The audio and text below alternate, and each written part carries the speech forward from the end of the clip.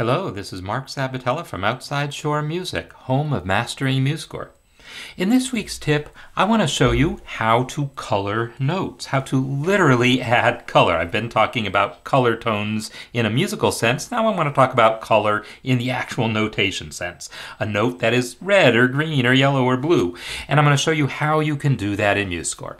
So I've got a score up here, and let's say I want to take this D here. This is a D major chord, and I'm just going to change the pitch to E. It's blue right now because it's selected. You're all probably accustomed to that, but as soon as I unselect it, it's black. Well, if I want to make this kind of permanently colored, say maybe make it purple or something so that I remember, hey, that's a color tone. It's the ninth of that chord or the second.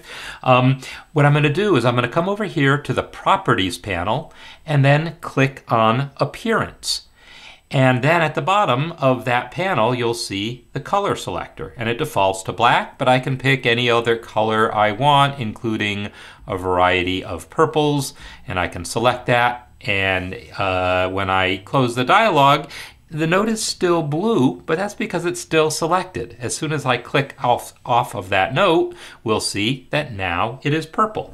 So you can select as many notes as you want. If I want to select, say, all of these A's here, I can select those 3 A's and then come over to the Properties panel, go over to Appearance, and I could mark them yellow to say, oh, those are just chord tones, right? And again, they look blue right now because they're still selected, but as soon as I click off of them, they're yellow.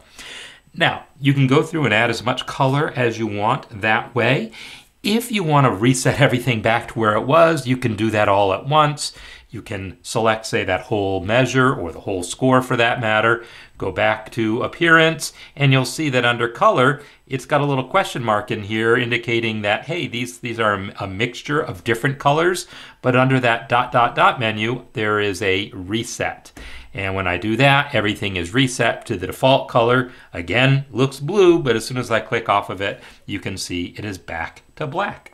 So that is how you can color notes in MuseScore.